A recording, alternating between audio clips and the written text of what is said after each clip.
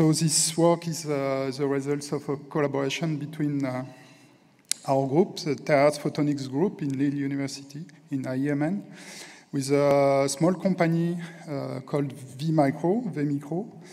And I want also to acknowledge the students that work on this work, Theo Anot, Louis Thomas, and Christian Nascimento Santos.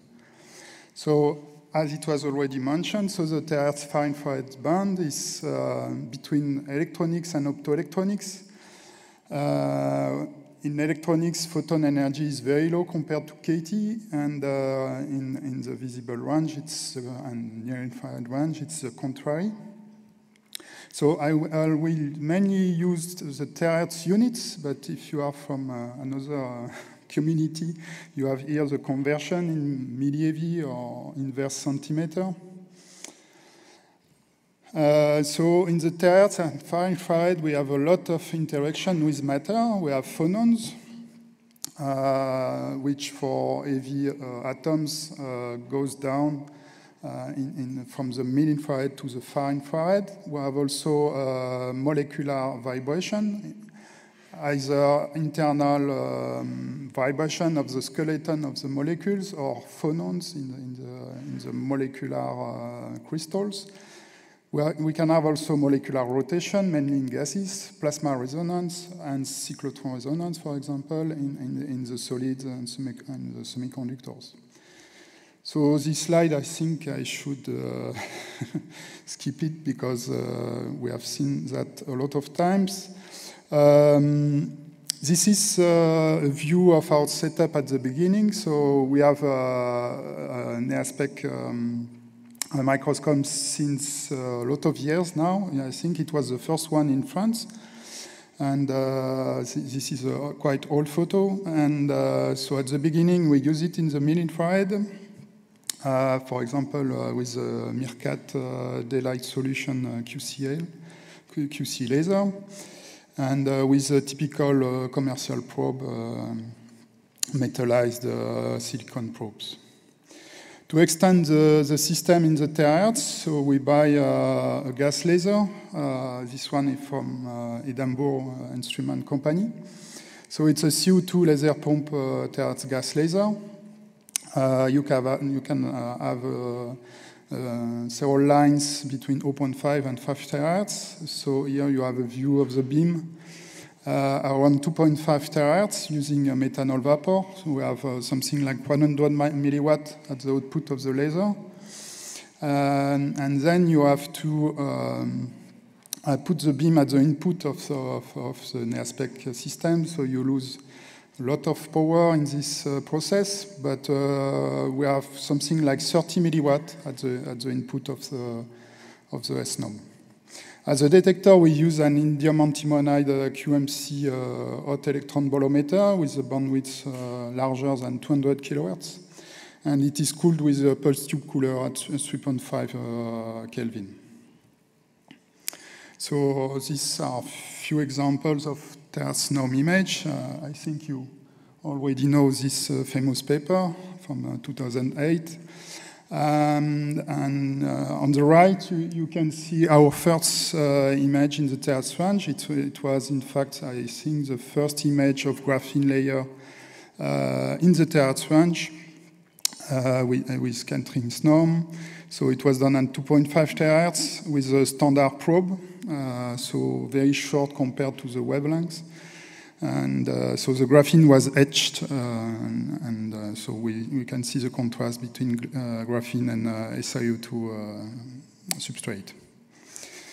So since that time, we have worked a lot on terahertz probes for SNOM with the Vimcro company. So this company uses the IEMN clean room, and they have developed a SOI process. Silicon process in order to fabricate very long tips for several applications. And one of these applications of long tips is terahertz SNOM. So you have here an example of a 70 micron long tip metallized with platinum. And the resonance frequency is 220 kilohertz, so not very low, comparable to the other classical tips. And so you can see on the left image obtained with these tips on a graphene sample that was etched on SiO2. So the topography here, the image obtained at 10 microns with the QCL, and the image obtained at 180 microns corresponding to 2.5 terahertz. So you have here a better view perhaps of the image. So the resolution is close to the wavelengths divided by 2400. And so we have an antenna effect. So this length is comparable to 0.6 wavelengths at 2.5 terahertz. And as you know, metals are quite good conductors in the terahertz range. So we have probably a quite good antenna effect with this tip. In fact, better than with the standard tips. But these tips are quite sharp, and they are usable also at the 10 micron range. So you can use the same tips at both wavelengths. And just switching on the system, for example, the beam splitter, you only have to change the beam splitter, and you can switch from mid-IR to terahertz. We have investigated a typical case for terahertz SNOM, so a planar terahertz resonator. So it's a split ring, but a symmetrical split ring resonator. You can see it as a capacitor here with two inductors symmetrically placed around the capacitor. It's fabricated with gold metallization on silicon or quartz. And we have checked that we can move the resonance frequency of this split ring resonator by measuring them with the TDS setup, a Menlo TDS setup that you can see here in a purge box. So you can see a comparison here between simulation and measurement. In the simulation, the thickness of the substrate is not taken into account. This is why here we have on the measurement the Fabry-Perot effect. So in this case here, it was tuned to 2.5 terahertz, the frequency of the gas laser. And this one is an example of a detuned split ring resonator, far from 2.5 terahertz. So the first measurements were done on a split ring resonator on quartz, so at 2.5 terahertz.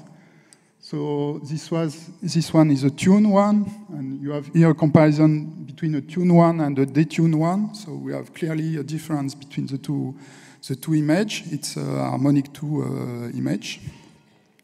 And so we have also measured split ring resonator on silicon. This is the image we obtained. We can see almost the same thing on this kind of resonator, tuned one and a detuned one here, and here the topography. And here you have the result of FDTD electromagnetic simulation. So you can see that we wait for something symmetrical, so a peak of electric field on the capacitor, and very small field, electric field on the inductors. What we can see also is that the image have not the symmetry of the electromagnetic simulation. We can see that the lower metallization that we can call the south metallization, north and south. The south one is darker, even darker than the substrate. Here we can see also the higher harmonics. We can see that we can have quite good signal up to the fourth harmonics, which is not so easy to obtain in the terahertz range. It's more easy at shorter wavelengths, but in the terahertz range, it's quite tricky to obtain. So you can see here the signal-noise ratio. These curves are a cut of the signal on the gap on the capacitor. So in order to interpret the dissymmetry of image, we tried to do a simulation and experiments. So we rotate the split ring resonator compared to the illumination. So you can see a sketch of the position of the split ring. And so it appeared that this dissymmetry is due probably to the position of the probe when we are collecting the power. The probe can be in front or at the backside of the split ring when we are scanning. And so it can be seen as a shadowing effect, something like that, but we have to remember that the split ring is quite small compared to the wavelengths. So it's a LC resonator, 13 micron, something like that of dimension, quite small compared to the wavelengths. And it's more precise to view it as an antenna. We have done some simulations that can confirm that the lobe of the antenna, in fact, is modified by the position of the tip. So the lobe can be shifted away from the parabolic mirror, reducing the collected power from the scattered field. On the other side, it can increase the signal. So it explains also why it's so dissymmetric. And by rotating the sample, we can do something like a reconstruction of the signal. This is another example from the literature of the study of split ring resonator. It's not exactly the same shape, but quite similar in the terahertz range. So you can see here the image. And they see, in fact, almost the same phenomenon of dissymmetry compared to the simulation. We have done also some measurement of other type of antenna. So it's not a resonant antenna; it's a spiral antenna, which is a very large bandwidth antenna. But the antenna is not, there is no load at the center, so you have, in fact, standing wave along the spiral arms. You can see here the results of the simulation, and you can see here the measurement. And we can, it's not perfectly identical compared to the simulation, but we can see some similarities concerning standing wave along the spiral arms. Here you have the topography. So I mentioned that we used gas laser to do that. This kind of laser comes back from the 70s. So they were invented at Bell Labs. And it used, for example, methanol molecule, and you pump a vibrational transition of the molecule, and it creates inversion of population between excited states. And you have here terahertz emission in a cavity, in a terahertz cavity. These lasers are quite powerful because the CO2 laser is a powerful pump laser.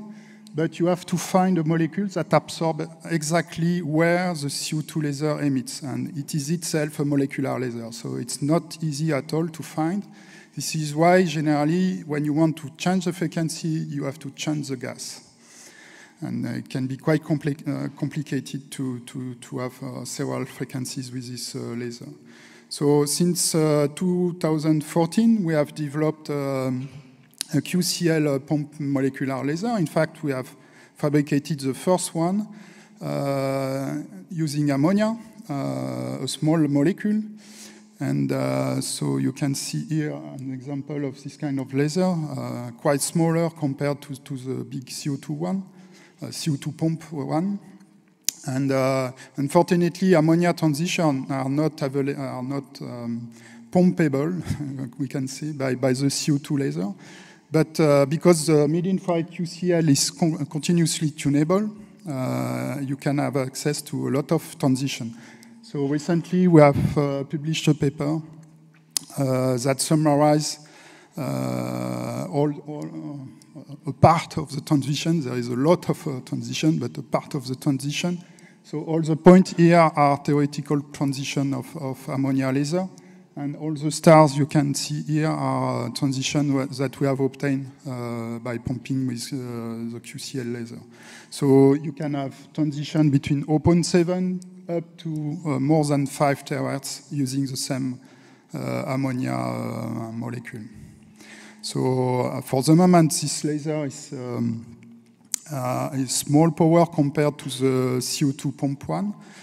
Our record is 1 milliwatt at 1 terahertz. But in the future, we are quite confident that several milliwatts will be available, and it can be used for terahertz SNOM. And also, if you don't use the laser, you can use the QCL to do directly mid-infrared SNOM if you want. So in conclusion, we think that IFM plus SNOM is a fantastic tool for terahertz fine infrared range. So long tips can have more than a decade bandwidth. We can use it both in mid-infrared and far infrared. Signal noise ratio have been improved, so lateral resolution is better than wavelengths divided by 1000. So we have shown gas laser with hundreds of lines in the 0.7 up to 5.5 terahertz range. And SNOM is the preferred approach because we think that photothermal is possible, but it's difficult in the terahertz range because absorption is generally lower compared to the absorption we have in the mid-infrared. So application, so visualization of terahertz modes. We have shown some antennas, circuits in the terahertz can be interesting, and also material response in the terahertz range. And to do spectroscopy, we still have to think about the source and the detector to do at the same time imaging and spectroscopy at each point of the image. So thank you very much for your attention.